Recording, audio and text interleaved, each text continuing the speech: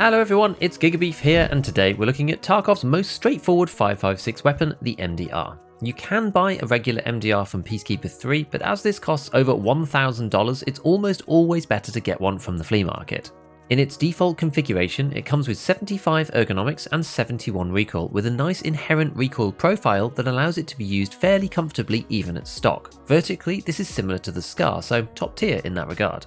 The lowest recoil that you can technically get on it is 55, using the RK2 and the Silencer Co ASR brake and suppressor combo, but this is entirely pointless. It does show up the limited modding for the MDR itself though, which is both a blessing and a curse. As a bullpup, because the standard recoil is so low already, additional mods don't really do much to it, and there are very limited changes you can make in the first place. The great thing about this is it doesn't matter what you do to the MDR, it remains strong anyway. Check out the difference here between an unmodded MDR with 71 recoil, I just bought it from the flea directly, against a version with a Magpul foregrip and a Surefire monster suppressor with SF3P muzzle brake with 62 recoil, only 7 over the absolute best possible.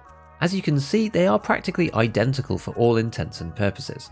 What about ADS speed though? The regular Surefire monster that I bought here, because it was the cheapest 5.56 suppressor at the time, is relatively decent as far as suppressors go for ergonomics. But this is nothing compared to the mini monster that we kind of need to use on the Scar or the AUG to make them handle well because of their low ergo base. That said, minus 17 of the regular monster versus minus 24 of the Silencer Co is still alright, but even at 65 ergo we only add 1 frame to our ADS speed from 6 frames to 7. In short, it's practically impossible to get the MDR wrong. For those of you who want to gear up quickly and not think about it too much, once you get to M856A1 ammo from Peacekeeper's The Cult Part 1 quest, you can just add a grip, a sight, suppressor and tactical device super easily and head off into raid with very little messing about. Another benefit to the MDR is, again, due to the high ergonomics of the weapon, you can take larger mags without worrying too much about killing its handling.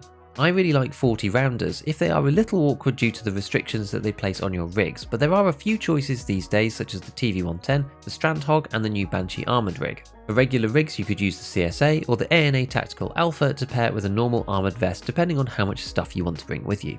How I feel about the MDR overall is that it sits right in the centre of all the other weapons on a relative basis within 5.56. With its slower fire rate at 650 RPM at the bottom end of the caliber, this helps the controllability on par with the Scar and the AUG, which are both amazing in this regard.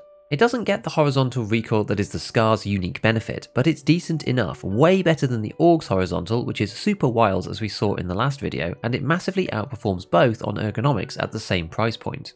And this is the key point about the MDR. At this point in the wipe, it's very hard to beat it for the money. The AK-101 can get really good, but you usually have to spend more in total through modding. Same goes with the M4 and the HK.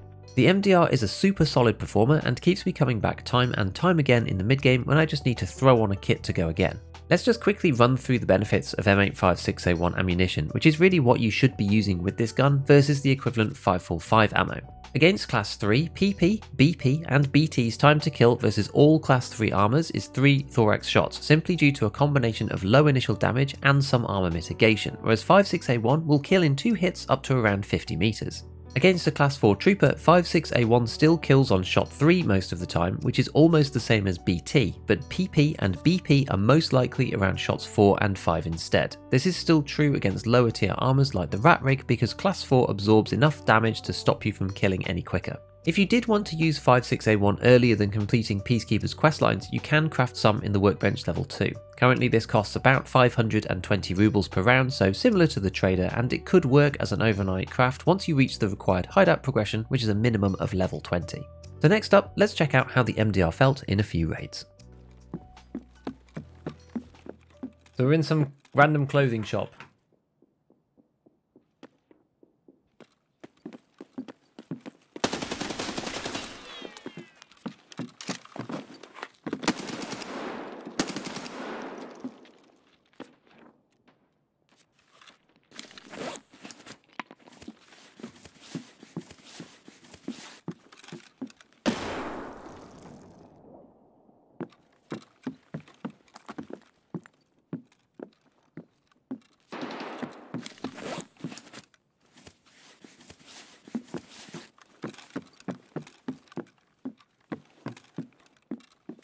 Can you get out of this door?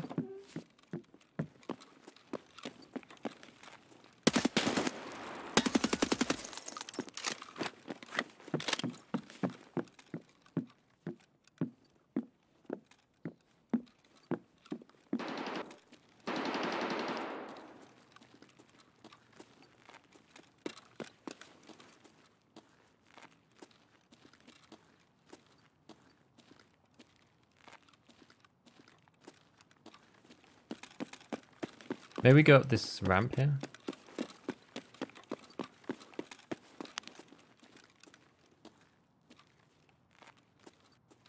I came in with a red dot so that I couldn't, I didn't have to deal with picture in picture. But I'm now suffering for that. But whatever. Is that someone above?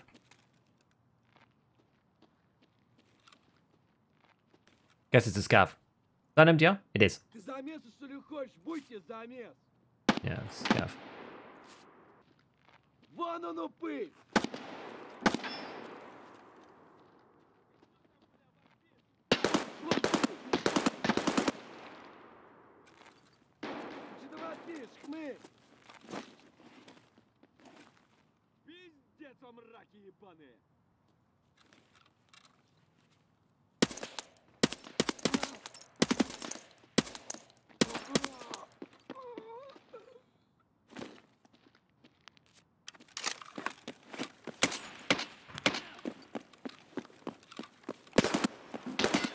Oh god, I'm pinned.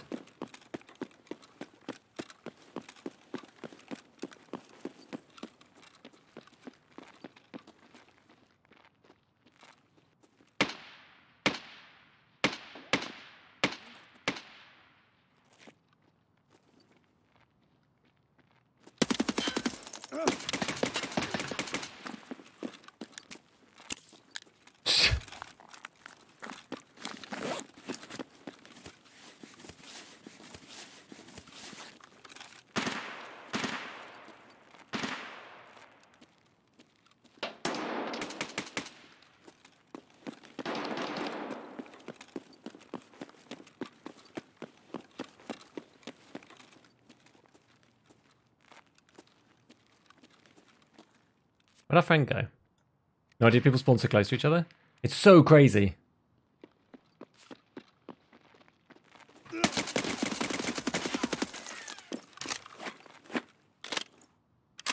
Oh, I thought I was going to die to desync there. I was like, we just got to do it.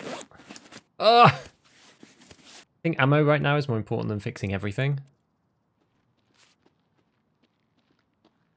Нет никого.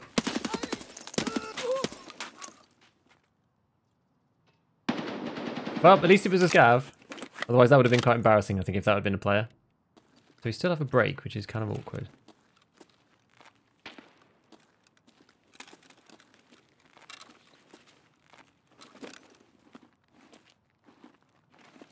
Have a look at this.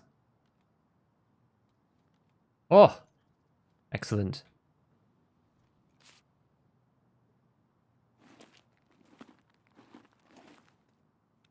What is it then? It is a TX-15, look at that.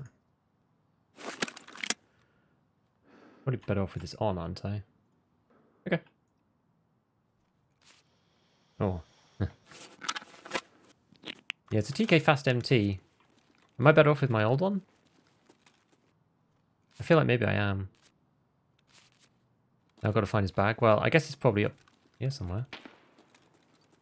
It's fine, you know what, it's fine. We only just started the raid, so... we got into this firefight, like, almost immediately.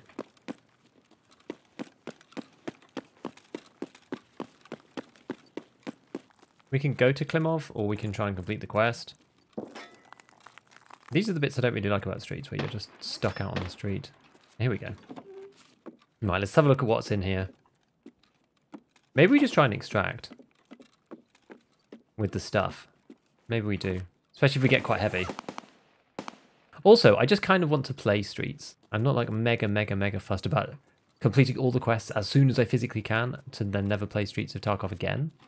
You know what I mean? Like, I just kind of want to play the map. There's in-raid XP. There's in-raid rep.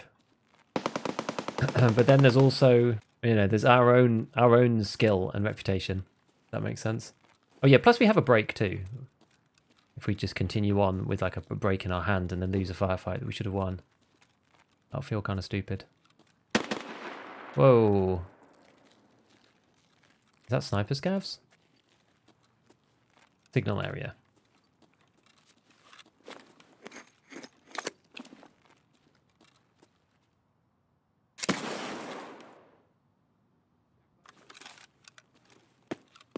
Go, go, go, go, go. Let's hope it worked.